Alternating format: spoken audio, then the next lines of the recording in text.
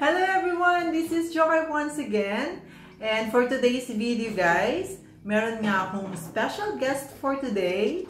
And hello everyone, I'm Alaga.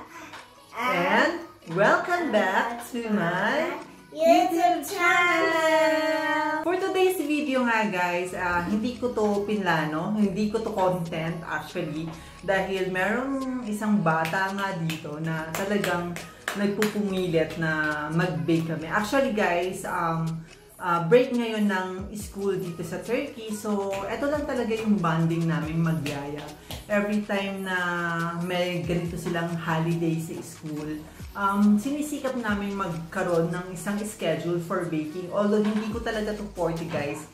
Kaya hindi ako confident na talagang mag-content ng ganitong baking dahil hindi ko talaga forte ang pagbe-baking. But for like katuwaan lang namin ng aking alaga. So pagbibigyan natin si Ada na makapag-bake for today at siya yung magmi-mix ng lahat ng ingredients. Pero syempre, alam naman natin na hindi niya pa talaga kaya lahat.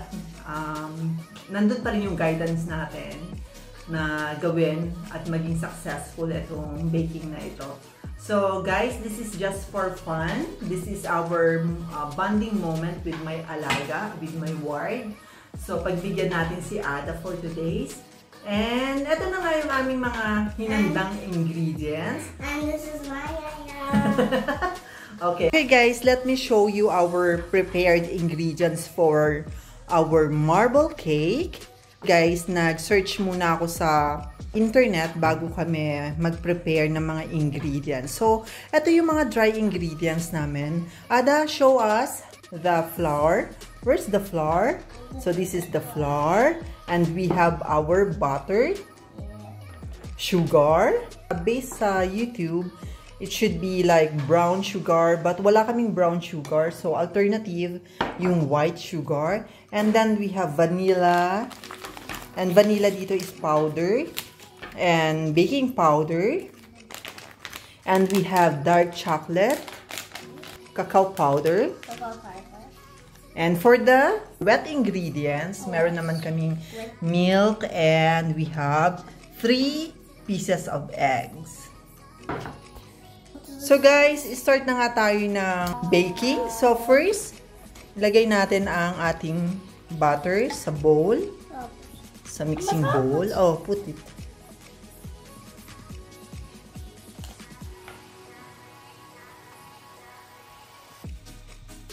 Yan. Ayan guys. And then next, mix lang natin yung sugar.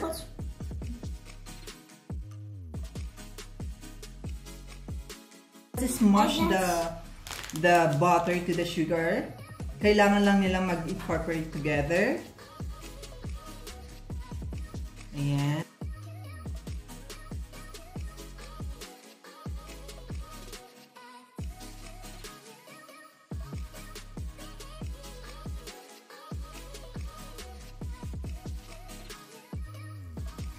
So, ito na nga guys, ang appearance ng ating butter and sugar.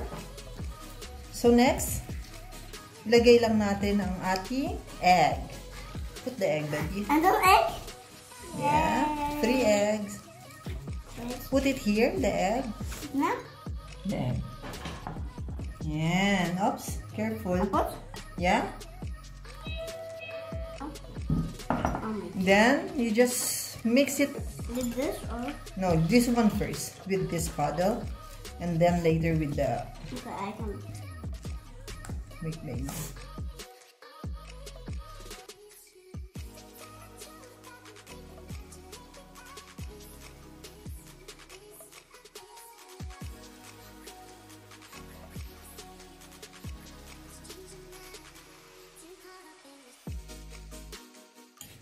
And after the sugar, we will put milk.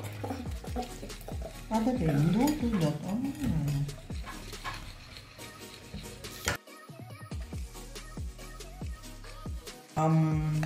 Flour. So, kailangan nating salain or para naman walang buo-buo.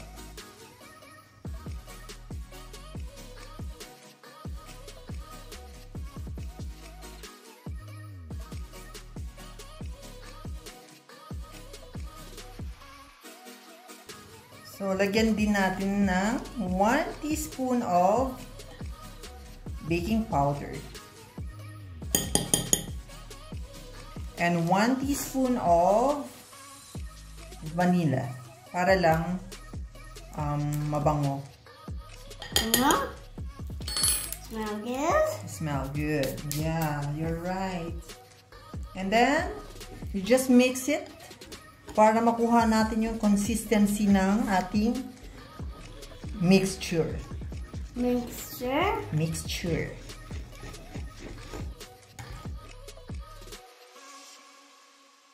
So, maganda na nga yung consistency ng ating mixture. Ayan. Continue it.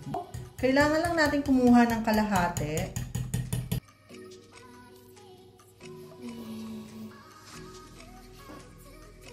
Ayan. It's like that. Yes.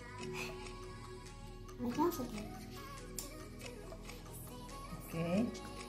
And then set aside the other one. And now we can put our cacao powder. No, baby. Mina. So now, let's put cacao powder.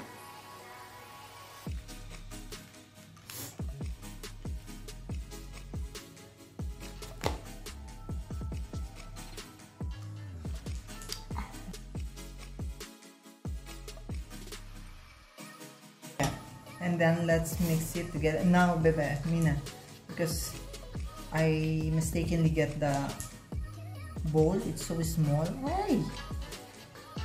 I'm so sorry. I get the small bowl. So, ayun na nga guys. Medyo namali ako ng kuha ng bowl. So, medyo maliit yung bowl na nakuha ko nung una. So, nilipat ko siya sa medyo malalim at malaking bowl. So, ito yung ating chocolate. Kinuha ko lang yung mixture dun sa unang ginawa natin. And I want to eat them.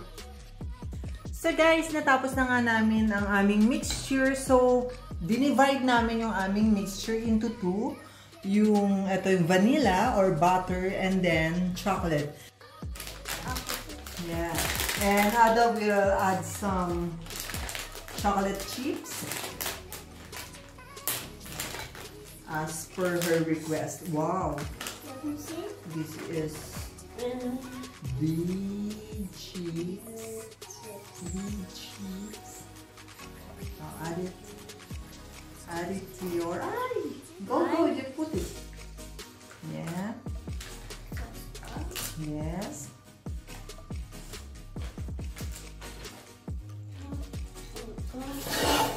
And also, we prepared our baking pan.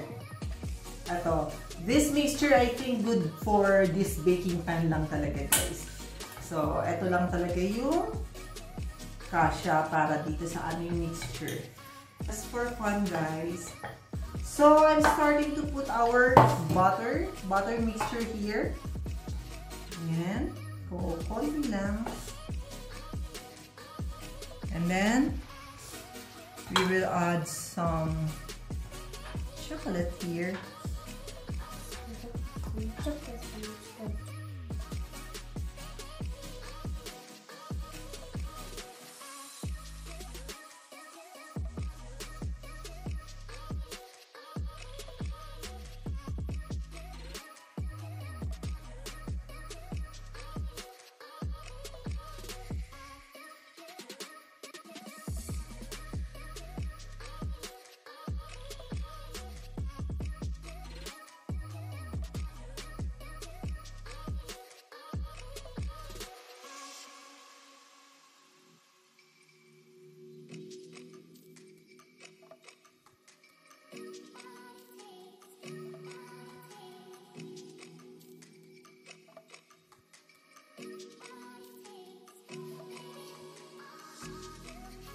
And then we have stick here. So, gagawa lang tayo ng konting design. Ayan. So, that's it guys. And let's put chocolate chips also on top.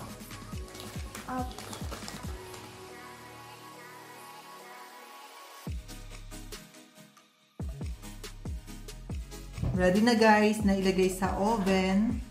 As long as. So, eto na nga guys, preheated na yung oven. Bago kami mag-start ng mixture, sinet ko na yung oven sa 180 degrees Celsius and 45 to 50 minutes. So, papasok na natin guys. Hey, be good to us ni Ada. See you later. Bye. So, ito na nga guys ang aming marble chocolate ni Ada. Let's start slicing it. So, nilagyan namin ng parchment. Tanggalin lang natin ang parchment. Ayan. And so, I taste it. I taste it. It's so nice. you taste it already.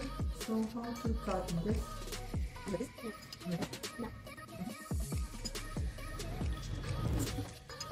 Yan. Yay! So, successful naman guys ang aming marble cake ni Ada. Ayan. Very beautiful and looks like delicious. It's delicious. It's delicious. It's delicious daw. Siyempre, siya naman nag-prepare. Try it. Guys.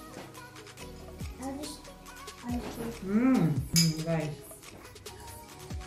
Ayun na nga guys, medyo successful naman ang aming cake ni Ada. So, kahit na hindi talaga ako marunong mag-bake, ito lang talaga yung nagiging outlet namin ni Ada or yung isang bonding moment namin ni Ada kapag ganitong meron silang long weekend or long holiday sa school. So, okay na rin yun na na-enjoy namin pareho yung company namin. At the same time, nag-enjoy din naman ako dahil kahit pa paano, unti-unti, natututo akong mag-research, natututo akong mag-mix-mix ng mga ingredients, and most importantly, natututo akong mag-bake. So, I hope na-enjoy naman kayo sa vlog na ito kasamang alaga ko. Although guys, I'm telling you na sorry talaga, hindi ko talaga kayang ipakita sa inyo yung itsura ng alaga ko dahil nga may pinoprotektahan akong privacy nila. So, I hope you enjoy watching this video and see you on my next vlog. Thank you so much!